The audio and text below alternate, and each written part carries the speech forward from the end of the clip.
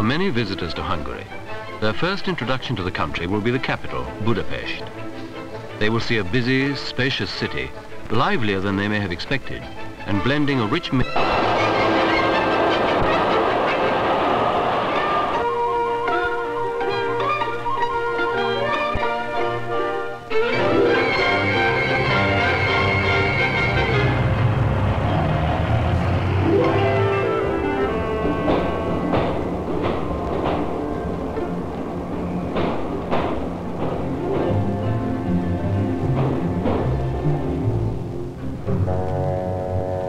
The panoramic view over the city may well take their breath away. For Budapest is very lovely, perhaps the most beautiful of all the towns that grace the banks of the Danube. Buda, with its palaces and medieval fortifications, is built on the hills to the north of the river. To the south is Pest, the commercial quarter. The two separate halves of the city were united just 100 years ago.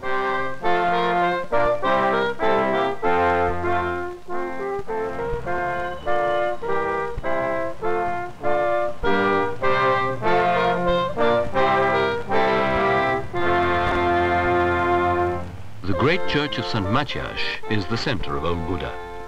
This is the historic quarter, the greater part of which was destroyed in the Second World War.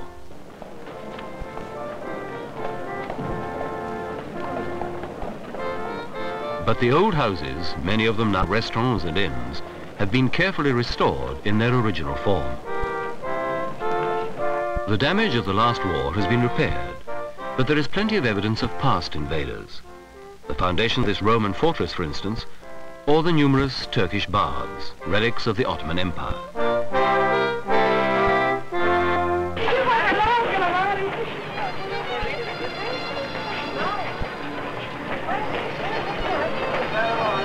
Budapest is sometimes called the Paris of the East, and there is plenty of cafe life, a cosmopolitan air to the busy streets.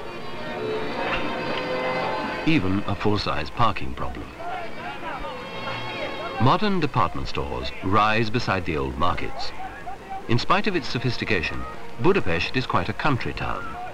There is never a feeling of being trapped in a jungle of bricks and mortar.